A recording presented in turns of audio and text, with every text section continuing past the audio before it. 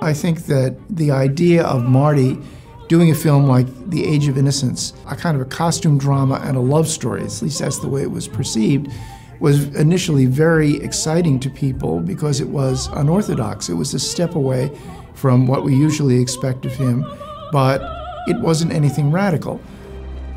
I think we should look at reality, not dreams. I just want us to be together. I can't be your wife, Newland. Is it your idea I should live with you as your mistress?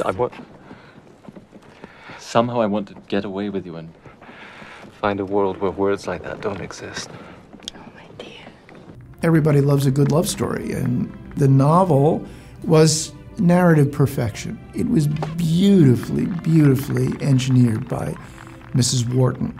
It's a masterpiece, and when I broke it down into cards to frame the cinema narrative, it was like taking apart a beautiful watch.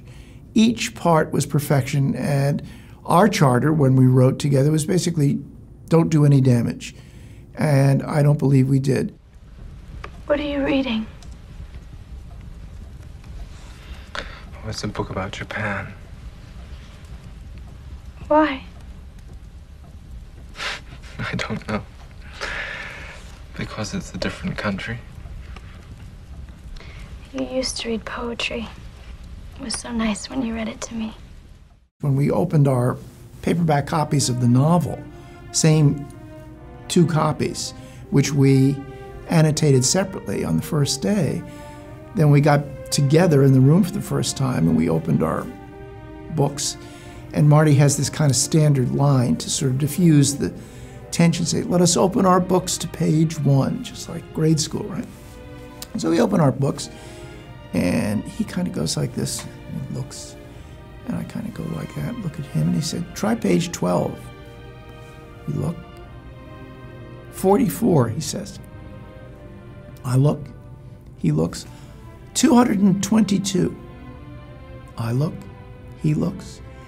And in over 95% of the cases, separately, we had underlined the same things in the book.